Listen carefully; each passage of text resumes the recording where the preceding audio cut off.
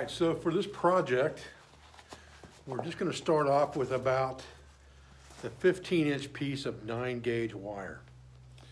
Get this stuff at Tractor Supply and get it from trapping supply houses. It's the same gauge wire used for snare stands and things like that. It doesn't have to be perfectly straight when we start out necessarily. All I'm going to do is I'm going to bend it pretty close to in half. I can figure out about where that's at. Don't worry if you get it perfect or not, because we're going to make it malleable by heating it up anyway. Let's get started. Okay, so I'm heating that wire up, and you could do that with a torch. You could do that with a forge, it doesn't really matter. I've got a piece of 1/2 inch, just a piece of scrap rebar that I've locked in a vise, and I'm going to use that as a jig basically in the beginning portion of this to work this fork that we're going to make.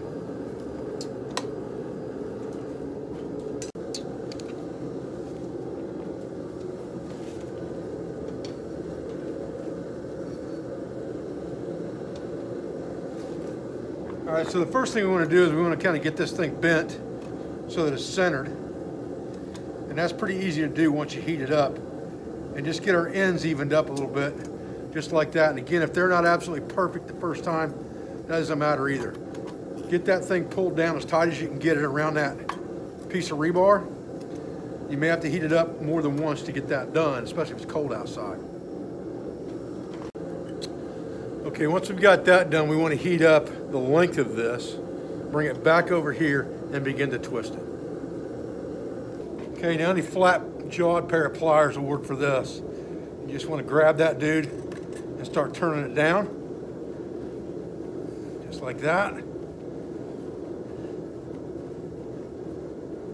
as it starts to cool, it's going to get harder to turn, so you're going to want to heat this area up so it's easier to twist.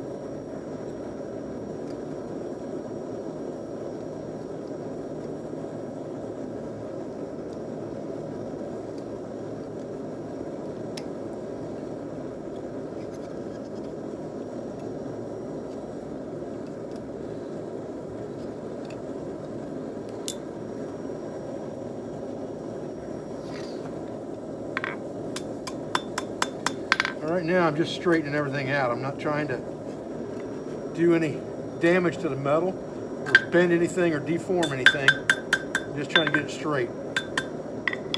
Once I get it straight, then I'll work on the next step. Okay, pretty straight now. We got our tines out there where we want them. Now it's time for us to start working on this. So we're going to heat all of this up. The reason it's important to have these twists tight because we're getting ready to flatten them. When we do that, we're going to want it tight or they're going to separate.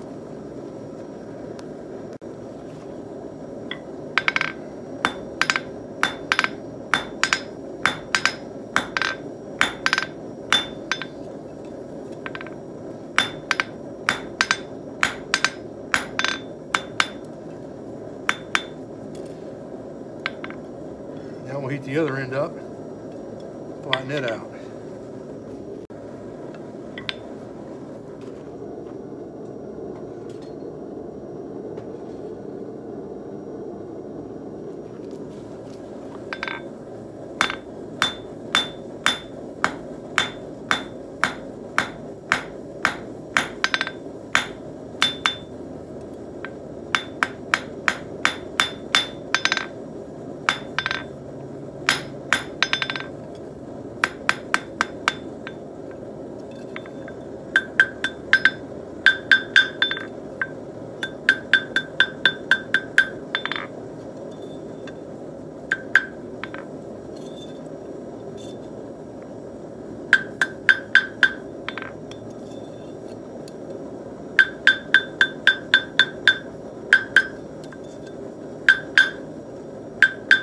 Okay, that's pretty straight. That looks like you got one little hook in it right there.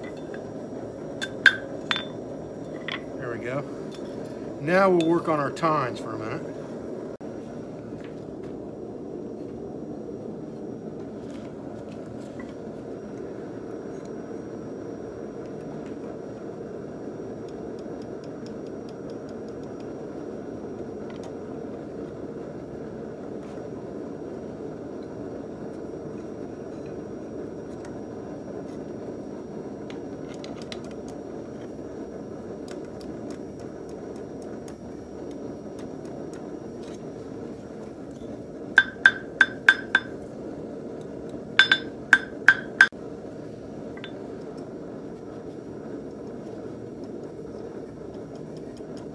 Doing is putting a slight upward curve on those tines.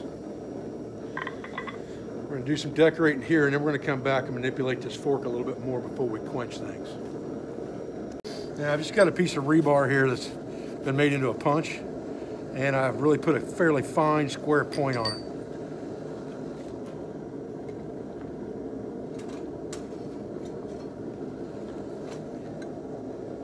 And we're just going to lay this dude down here.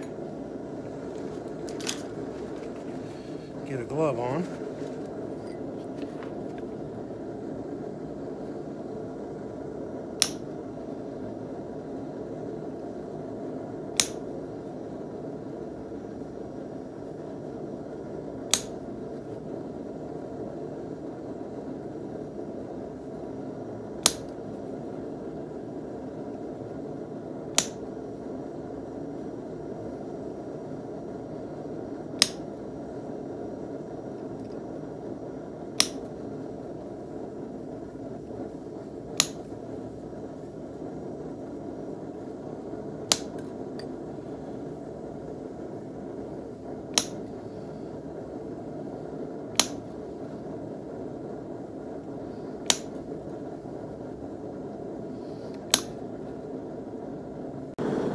All right, so now we're just heating it up one final time, make sure everything's shaped the way we want it, bent the way we want it, and we're going to quench it in oil.